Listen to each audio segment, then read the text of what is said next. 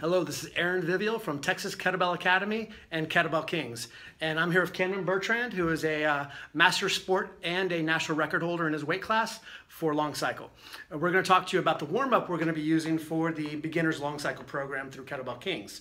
So the program calls for 2 weights to warm up with.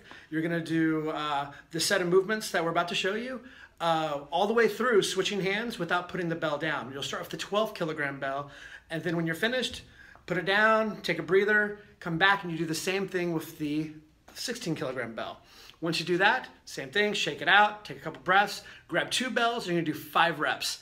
Put those down, and then come back and do 5 more reps. And that's the basic warm-up you're gonna do before all these trainings. All right, so let's get to it. Okay, we start with 5 half swings. So the half swing is basically letting the bell come forward off the body before you stand up. So we want the bell to do all the work as opposed to just pulling it low. So we're just setting up that pattern with the half swing.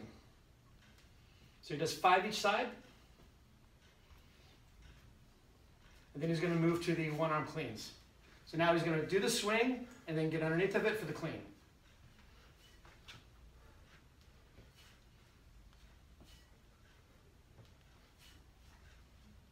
So he's going to do 5 each side of the clean. So he still wants to continue that half swing, letting the bell go off the body, and then standing up as the acceleration pull. So on the cleans, we want to catch bent-legged, just a little bit, and then drop bent-legged as well. So after this, he'll do some 1-arm jerks.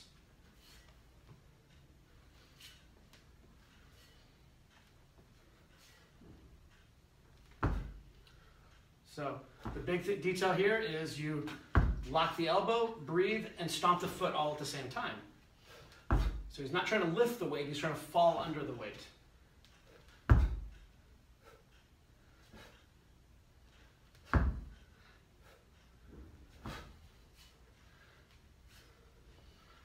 So during these, you can also stretch out the shoulder. So as he stands up, go ahead and kind of move it around a little bit, like move back behind the ear. So if he needs to, you can kind of stretch up and stretch out in his warm-up to get a little bit of movement in there, just during the warm-up. And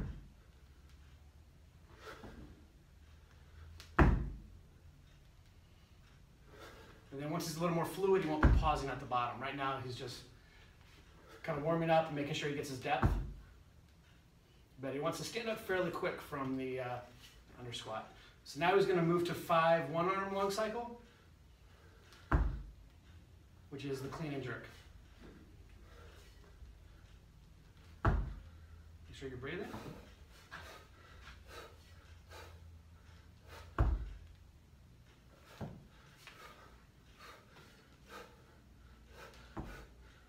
Good.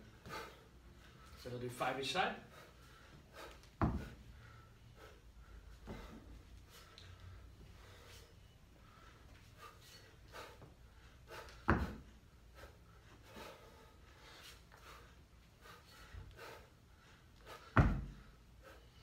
You see his technique's gotten more fluid as he's warmed up.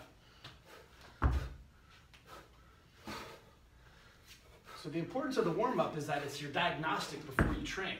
So you should already be warmed up through mobility, do a little cardio, maybe a little bit of running or rowing beforehand. Your mobility, no weight, just sort of going through it and warming up the joints. And then you start your loaded warm-up. A loaded warm-up, like I said, is diagnostic. It's basically going to let you know if you're injured, let you know how you're doing for the day. It's going to let you know if you're going to complete the training or if you need more time for the warm-up. All right, so now he's going to grab 2 bells and he's going to complete his 5 reps. So the idea is the 5 reps, generally if you're working higher pace, that 5 reps should be about 30-40 seconds.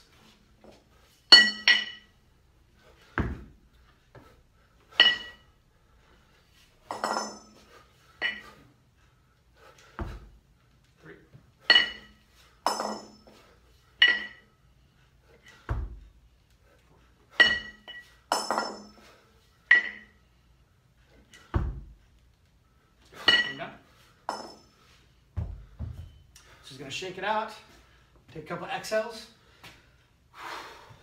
So panting doesn't do much for us with heart rate. So we want to make sure when we get into that, we just go a couple big exhales, and it'll lower the heart rate immediately. So if he's still not feeling it, he can also kind of massage, heat up with friction some of these areas, and this will also give you a little bit of a actual warm up in here. All right, 5 more reps.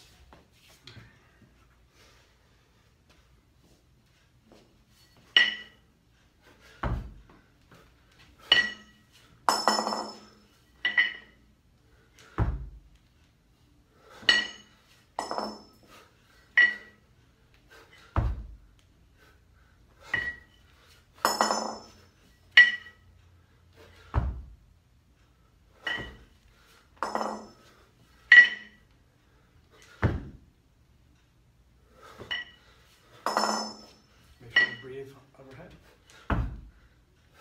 Good.